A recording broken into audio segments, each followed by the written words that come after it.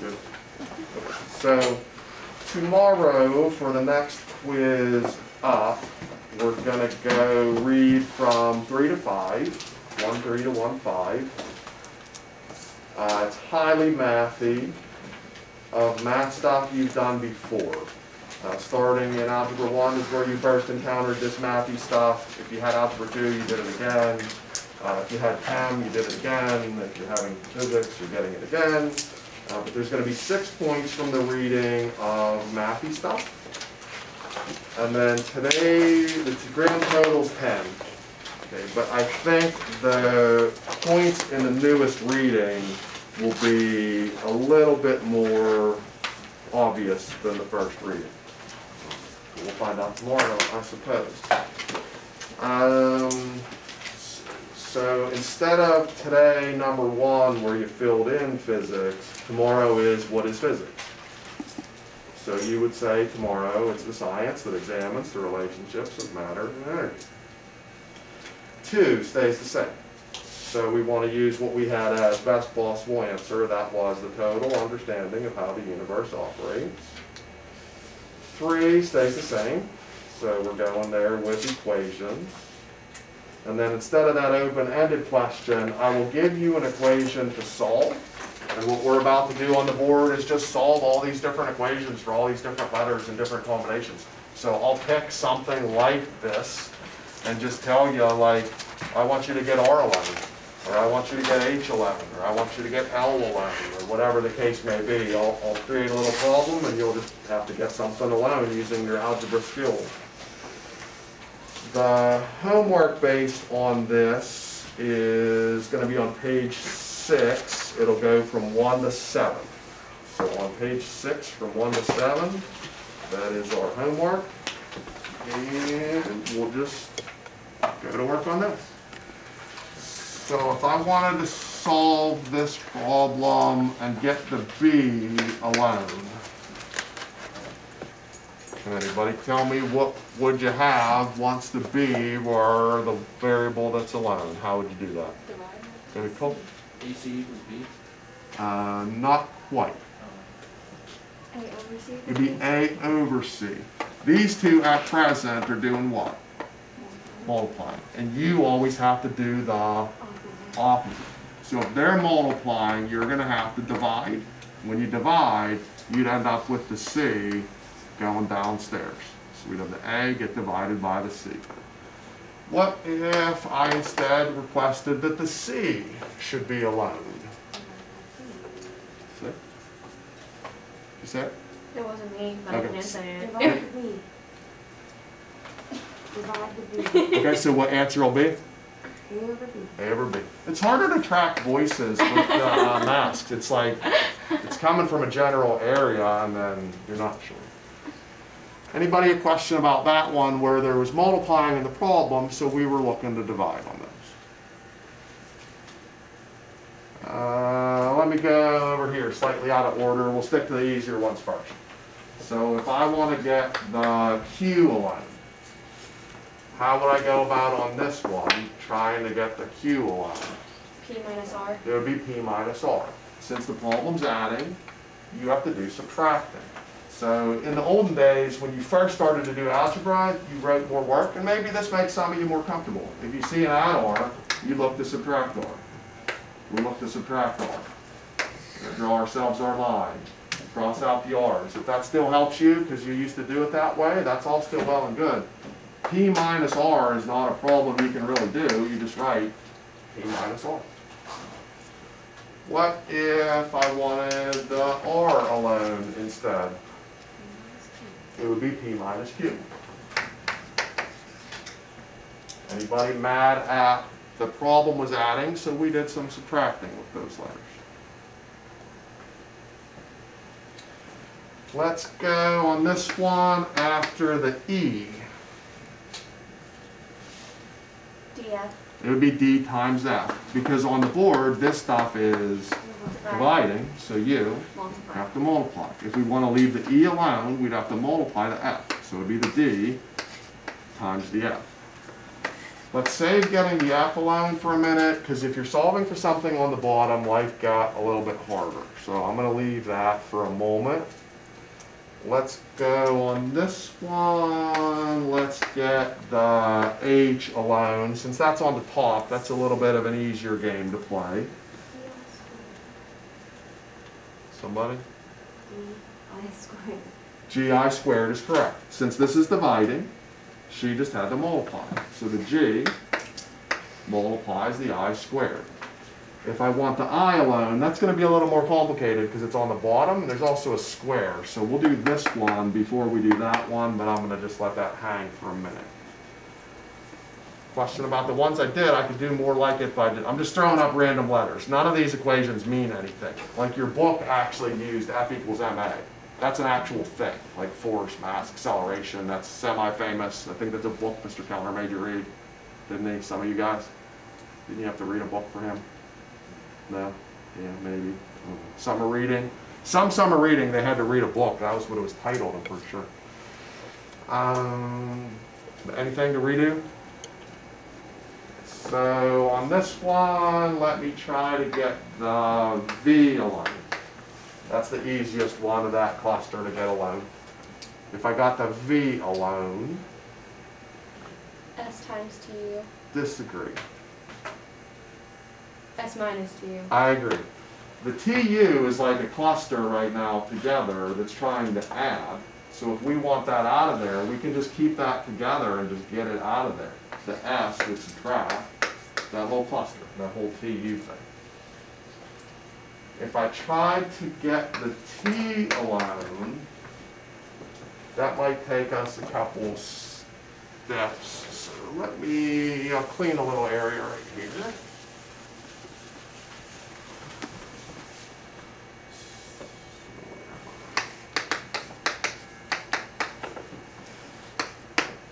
If my goal is to get the T alone, you would subtract the V first. What would happen at first with the U? It would stay. It would stay. The T and the U would stay as a little cluster, and we would try to attack just the V part. If you have multiplying and adding both in the same problem, do the adding or subtracting part of it first. So we would want to subtract the V. So I have S minus V is the TU. To complete the process, divide what? Divide by u. Divide by U. How would that look? S minus V all on the top and a U on the bottom. Question about that one? Take 10 seconds. Which one did we just get alone? T? Yes. Get the U alone. Take 10 seconds, get the U alone and see if you understood what just happened, because it's pretty much the same deal.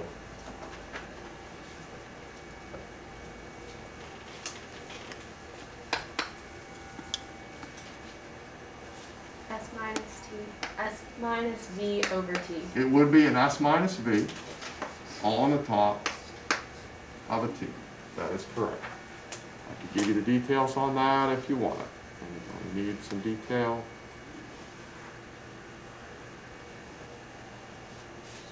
Clearing, clearing, clearing.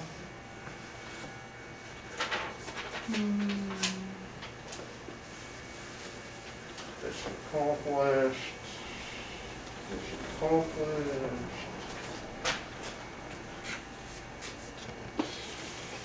Let's go after the thing on the bottom.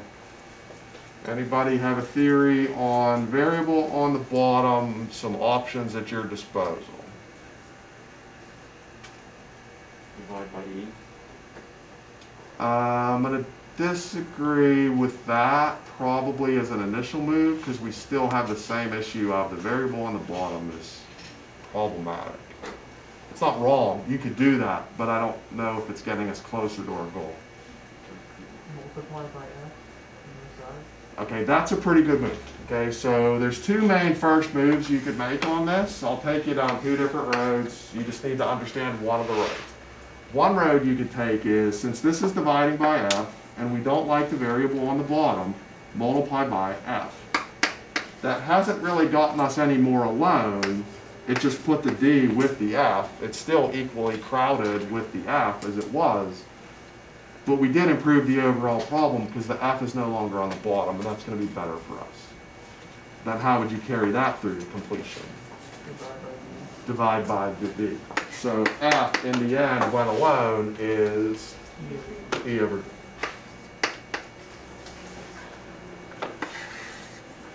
Question about that road?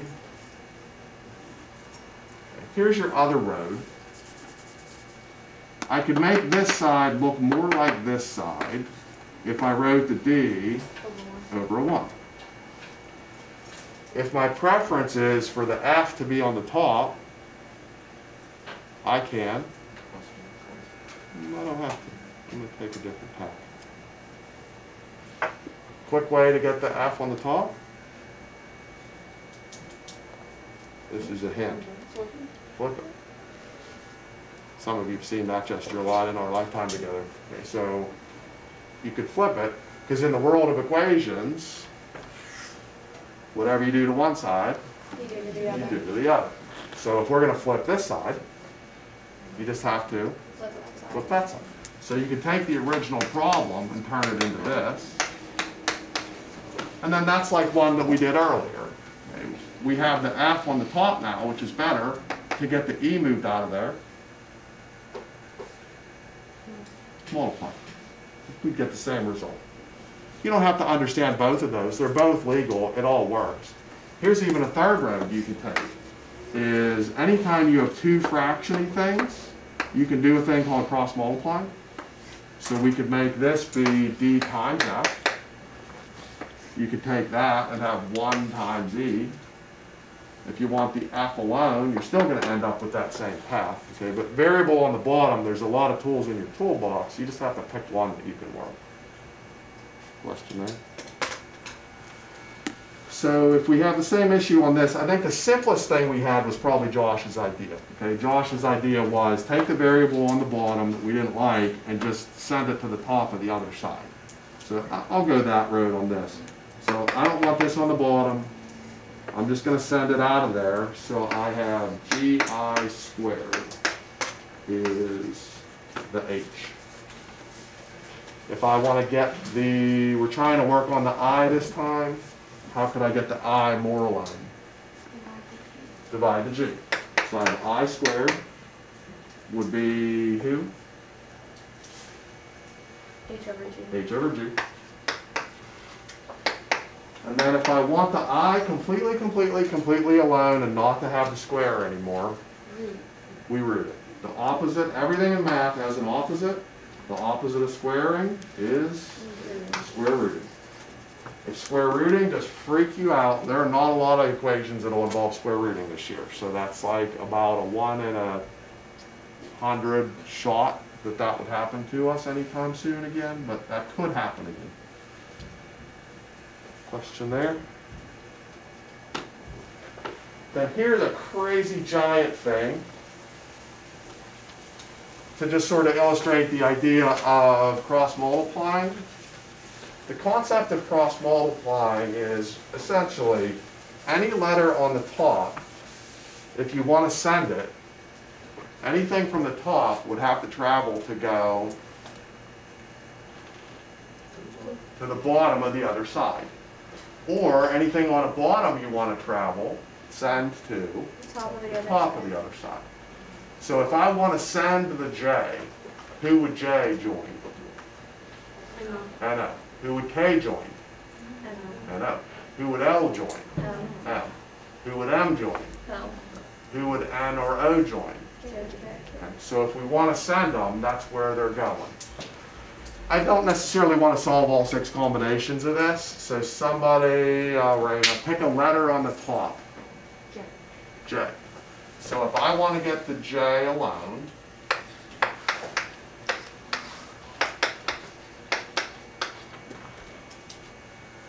I'd want the K to go To the bottom to of the the bottom. I'd want the L to go to the top. to the top. So my answer is LM over KNO. Does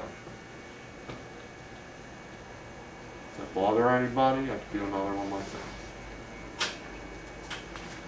Then, Daylin, pick any letter on the bottom. L. If we want to get the L alone, here's where I think I would travel to my suggestion thing of, let's just flip them all. Okay, getting that L alone from the bottom is kind of a pain. So just take both sides and flip them both. So if we want to get the L alone, we just have to move JK to NO. So we'd have JKNO on top of N. If you didn't like that, here's another choice we could use. Okay, so we could do the Josh idea of just move the L up, which makes the M have to move down. If the L were here, the M is in its way, they'd essentially just swap spots. And the NO has to go up. And it's the same answer. There's nothing in the homework like that, but that's just there to try to help illustrate cross-multiplication concept of sort of zigzagging those things. Question about any of that crazy solving, algebra stuff? So again, quiz, we're reading 3 through 5, 6 new points based on highly mathy things, of things you've done in math and science classes before. Homework, you're solving a bunch of equations on page 6, 1 to 7. That's all we got. Last call, questions? All right.